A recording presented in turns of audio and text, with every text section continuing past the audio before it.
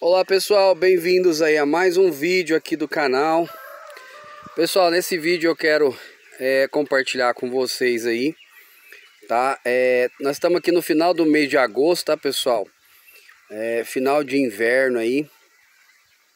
Então aqui tá muito seco, bastante seco mesmo, tá? A umidade tá muito baixa. Mas nesse momento a gente vai se preparando aí para plantar a bucha vegetal a partir agora da primavera, tá certo?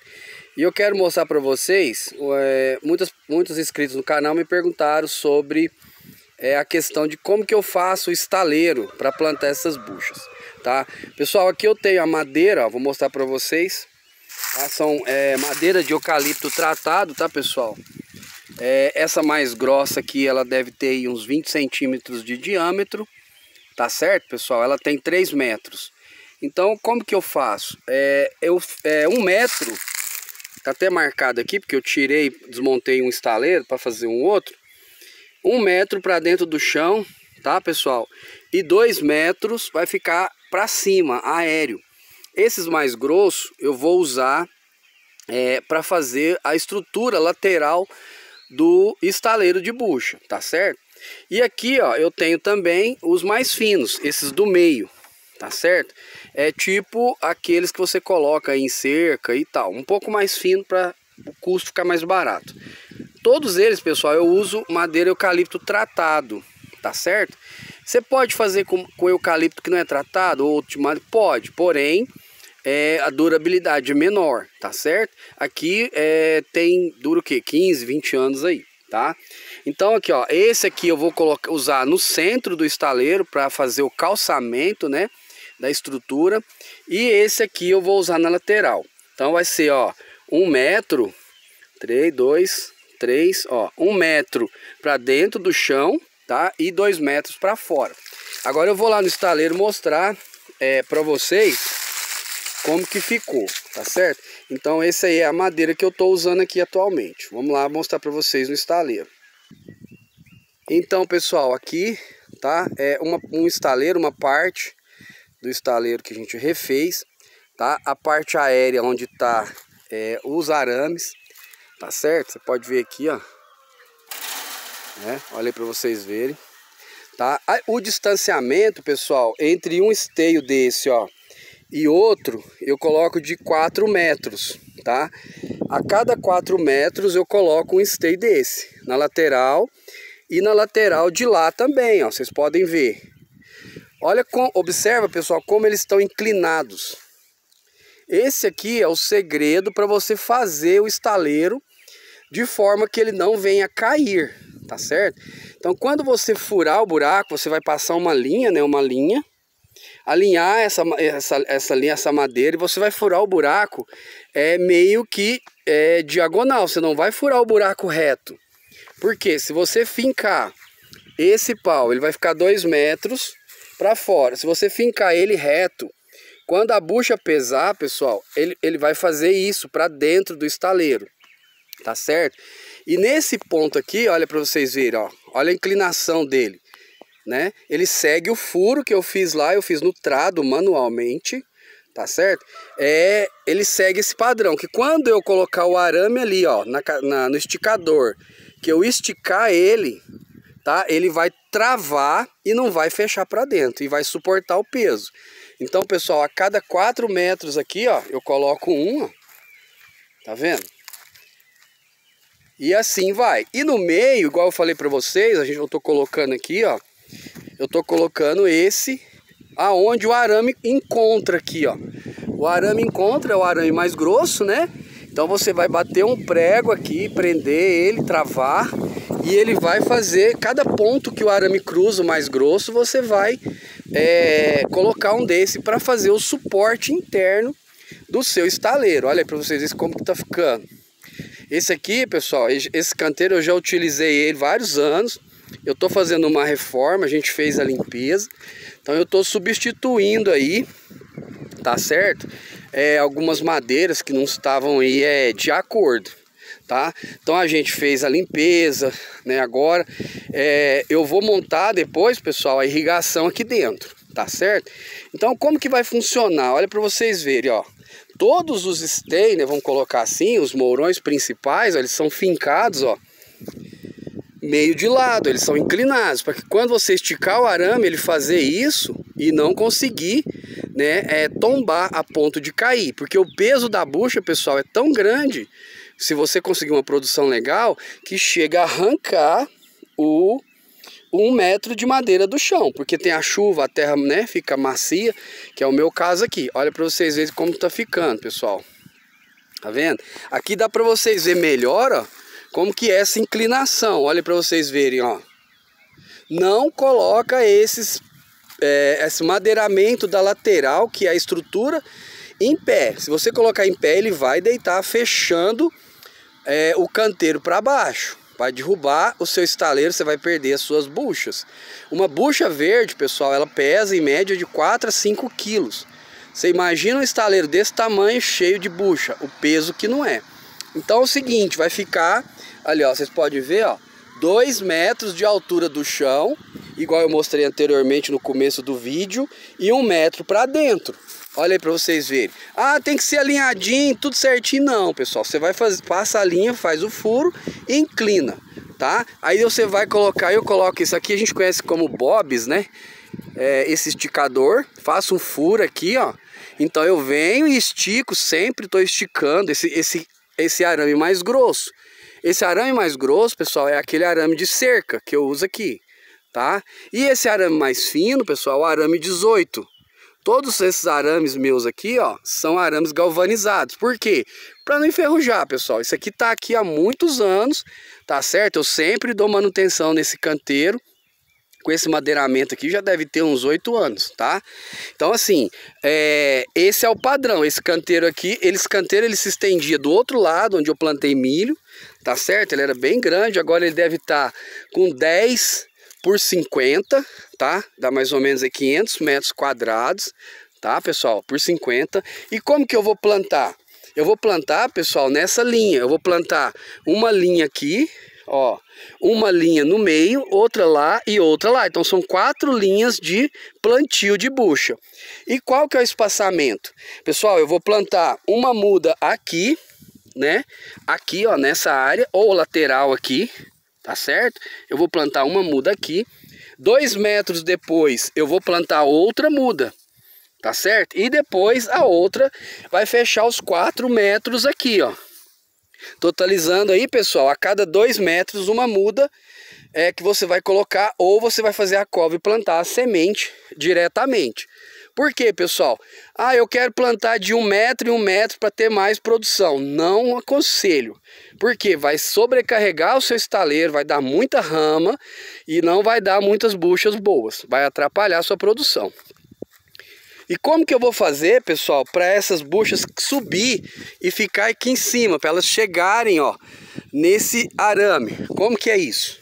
Olha, pessoal, é o seguinte, aqui eu faço isso. Você pode fazer ou não, você pode guiar manualmente com um cordãozinho fincado no chão. O que que eu faço? Aqui, ó, tá vendo esse arame, pessoal, ó? Aqui tá muito sol agora, essa sombra às vezes tá atrapalhando. Deixa eu ver de cá. Olha aí, pessoal, esse arame. Então esse arame ele tá mais ou menos 25 centímetros do chão a 30. Então quando a muda estiver aqui, ó, ela vai subir e vai se fixar aqui. Tá certo? Aí aqui eu vou amarrar um barbante desse ponto, pessoal, até aqui, ó. Então vai dar, ela vai seguir esse barbante, ou ela vai seguir aqui na madeira, vai subir aqui e eu vou guiar ela para cima do estaleiro, vai formar um telhado verde. E as buchas, elas vão saindo, pessoal, para baixo. Tá certo? As flores vão saindo, a polinização, os insetos vêm, faz a polinização e aí acontece aí delas ficarem todas no centro. Você sempre guia elas para cá. Aí elas vão se fixando nesses espaços. O espaçamento aqui, pessoal, de um fio fino no outro, de um arame fino no outro, eu ponho de 40 centímetros. Você pode pôr de 50. Quanto maior o espaçamento, mais o broto vai cair. Quanto mais perto, mais fácil dele se segurar. Se a sua região venta muito, é bom você fazer mais perto, porque vai quebrar muito a ponta dos brotos da muda da bucha. Então olha para vocês verem, pessoal, ó. Então o fio, ele começa lá, ó, olha pra vocês verem. E aí ele vem, ó, tá vendo? Eu vou fazer isso em todo a lateral aqui.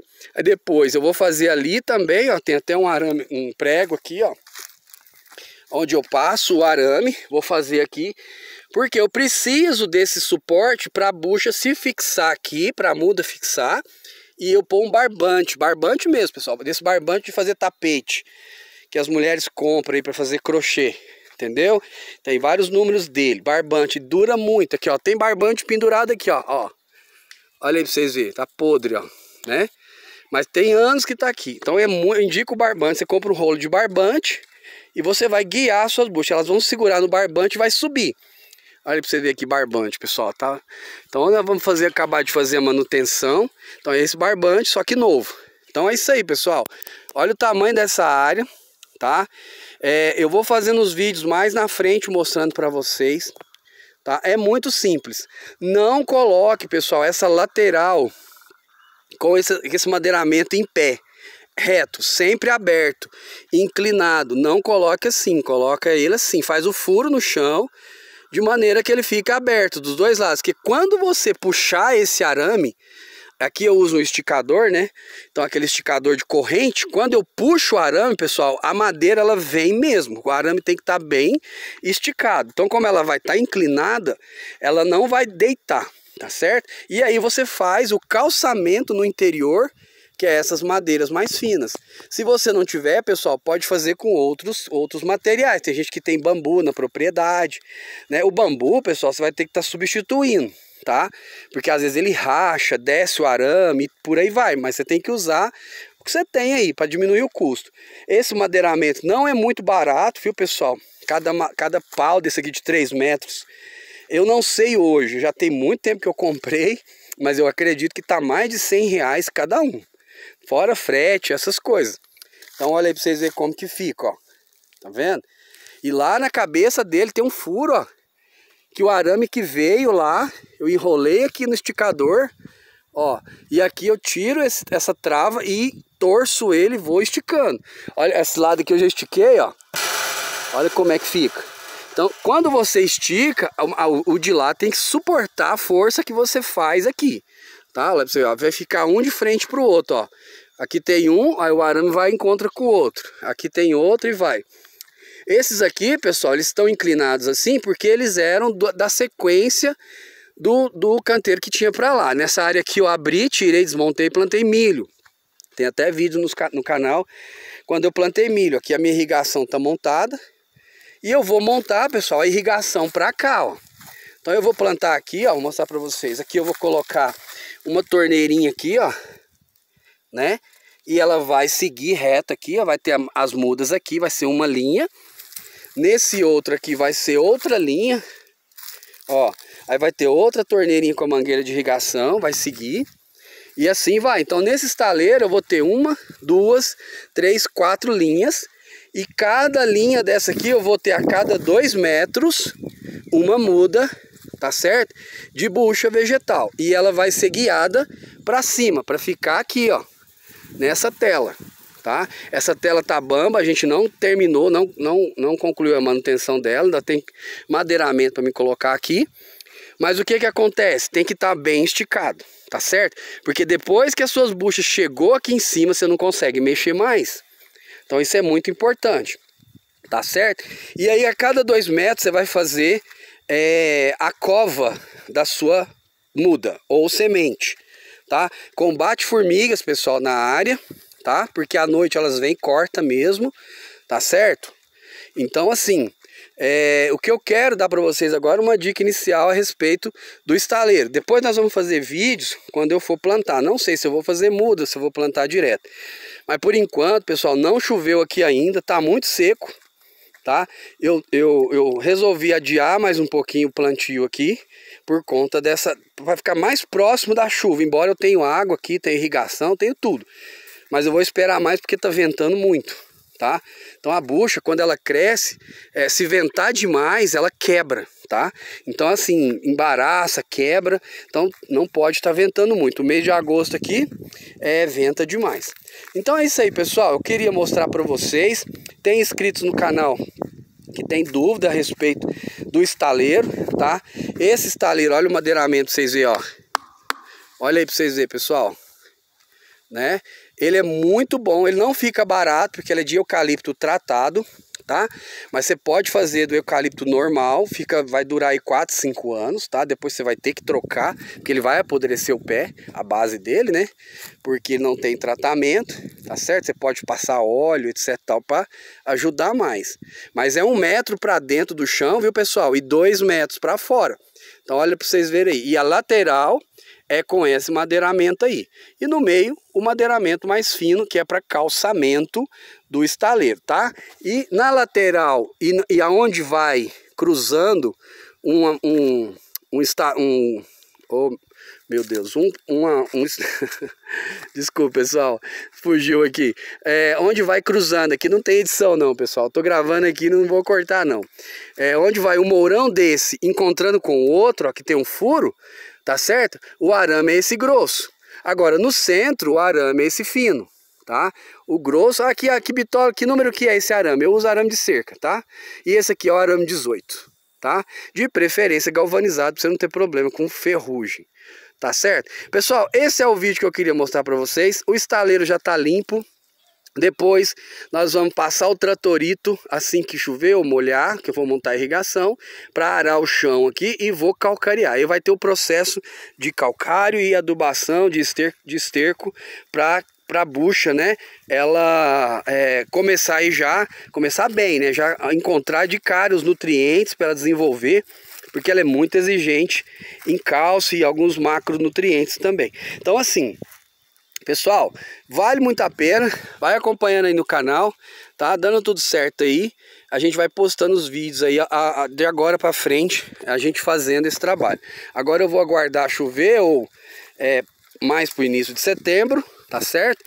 Daqui uns 10 dias, para eu vir montar a irrigação aqui e ligar a irrigação e molhar e fazer o plantio, tá? Pessoal, um abraço para vocês e até o próximo vídeo.